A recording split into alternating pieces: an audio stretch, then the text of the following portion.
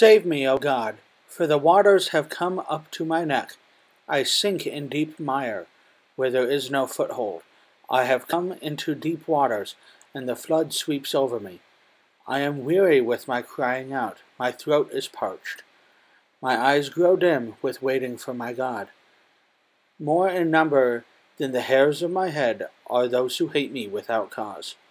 Mighty are those who would destroy me, those who attack me with lies.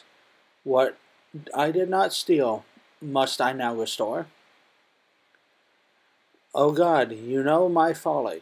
The wrongs I have done are not hidden from you. Let not those who hope in you be put to shame through me, O Lord God of hosts. Let not those who seek you be brought to dishonor through me, O God of Israel. For it is for your sake that I have borne reproach, that dishonor has covered my face. I have become a stranger to my brothers, an alien to my mother's sons. For zeal for your house has consumed me, and the reproaches of those who reproach you have fallen on me. When I wept and humbled my soul with fasting, it became my reproach. When I made sackcloth my clothing, I became a byword to them. I am the talk of those who sit in the gate, and the drunkards make songs about me. But as for me, my prayer is to you, O Lord, and at an acceptable time, O God, in the abundance of your steadfast love, answer me in your saving faithfulness. Deliver me from sinking in the mire.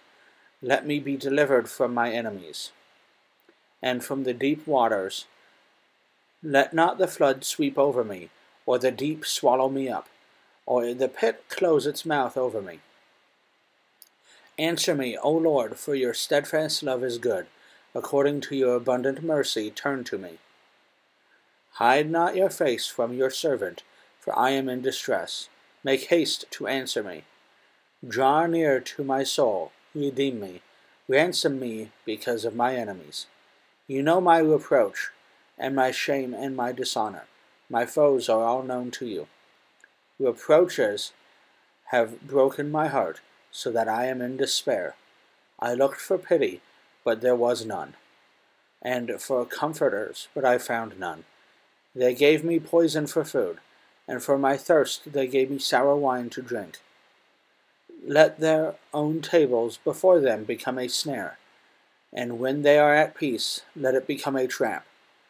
Let their eyes be darkened so that they cannot see, and make their loins tremble continually.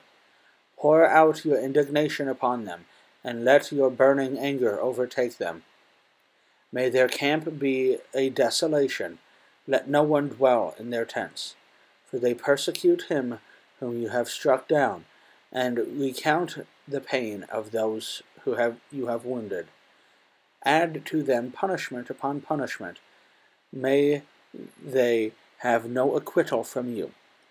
Let them be blotted out from the book of the living. Let them not be enrolled among the righteous. But I am afflicted in pain. Let your salvation, O God, set me on high. I will praise the name of God with a song. I will magnify him with thanksgiving.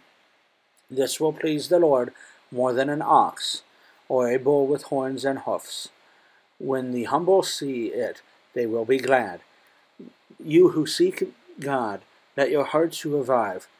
For the Lord hears the needy, and does not despise his own people who are prisoners. Let heaven and earth praise him, the seas and everything that moves in them. For God will save Zion, and build up the cities of Judah. And the people shall dwell there and possess it. The offspring of his servants shall inherit it, and those who love the name shall dwell in it.